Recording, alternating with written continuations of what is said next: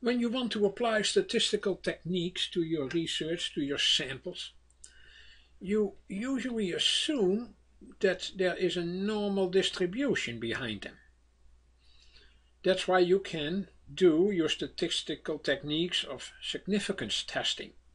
So the farther they are away from what you expected on either side, the more unlikely it is that that happened by mere coincidence, by randomness.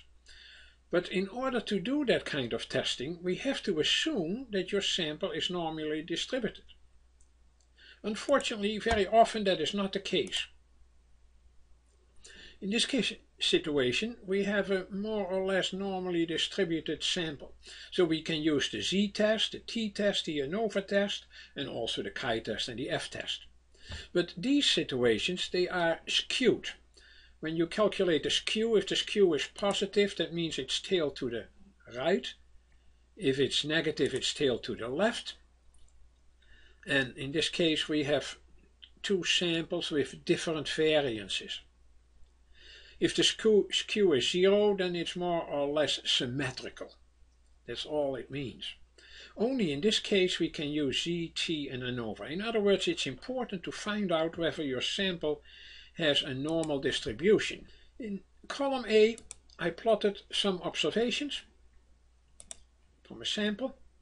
25 observations, calculated the mean, the standard deviation, the count, the skew factor, which is positive, that means it is tailed to the right.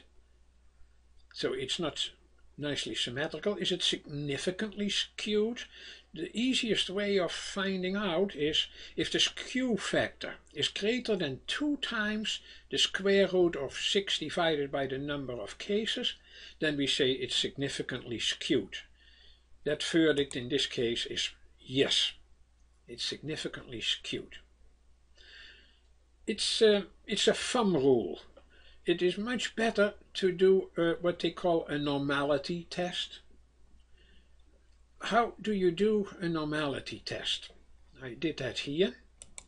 I calculated the CDF value, which is 1 divided by 2 times the value I am testing.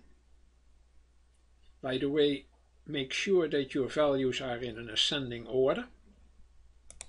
The next one is the previous one plus 2 times 2 times the value to your left. And that one we copy down with a double click. So in the background we have these formulas. Then we are going to calculate what the expected value is. We do that by using the norm inverse function. And we use the CDF value for the probability argument. The mean is A28, standard deviation A29. And we copy that formula downwards with a double click. Then we find out what the z-value is. The z-value we find by using the norm's inverse function. The probability of the value in C2, the CDF value. Okay, and double click the formula downwards. Then we are going to plot two kind of values. We are going to plot the z-value versus the original values and the z-values versus the expected values. And here is the curve that came out of it. So this one is based on the z-value versus the expected values, and that one is based on the z-value versus the original sorted values. If the values in column A were normally distributed, that bluish plot or curve would almost coincide with the reddish one. That's not the case. So we know this is not a normally distributed value. So let me show that for another situation. In column A we have observations. If I plot them in frequency bins, I get this curve. So you can see it visually, graphically, that it's skewed. The skew value is 1.62, it's significant. So I cannot apply my regular z-test, t-test, standard students t-test, or ANOVA test. But I can transform my data. I won't go into transforming issues, that can be very complicated.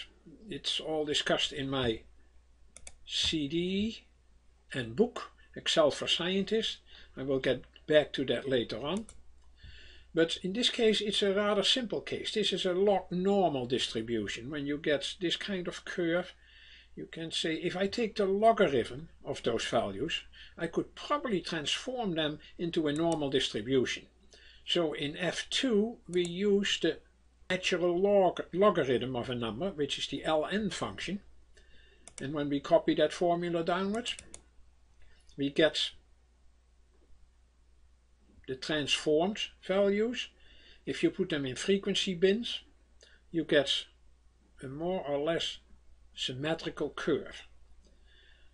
The skew is 0.26, it went from 1.62 to 0.26, it's not significant anymore. But if you are going to do your calculations on the transformed values, then you have to realize that the new mean has to be back transformed into the mean to the left. And we do that by using the exponents function. That's the anti-log to base e. So this one is the exponents function on the one we calculated based on the transformed figures. And we get that one. And the same for the median. So when you back transform it, it is 3.04, the same as it was in that group. And in this case, it is very close to what we had in the previous one. So let's test column A, whether it's normal, and then column F. So we will apply the normality test to column A first. Here are the values for column A. We sorted them ascendingly. We calculated the CDF value, what we expected, with the norm inverse function, and the z-value with the norms inverse function. And you will see that this was not coinciding with what we expected if it were a normally distributed sample. So the original data were not normally distributed. Now we are going to test the transformed figures. And notice how they nicely coincide. Of course, there is always randomness involved around that straight line for the normal distribution. So we have a pretty nice set of values this time. The only problem is we have to back transform them once we are going to do all our testing. There is a lot of statistics in here that I don't want to go into more details about. That would take much more time. I did that in this CD-ROM and that book, especially for 2013. An older version is for 2007, and they will treat the same issues. Module 1 data analysis, Module 2 plotting data, Module 3 curve fitting, and Module 4 statistical analysis. You can find these two sources, these two tools at genesispc.com. They will help you with almost all your questions you have.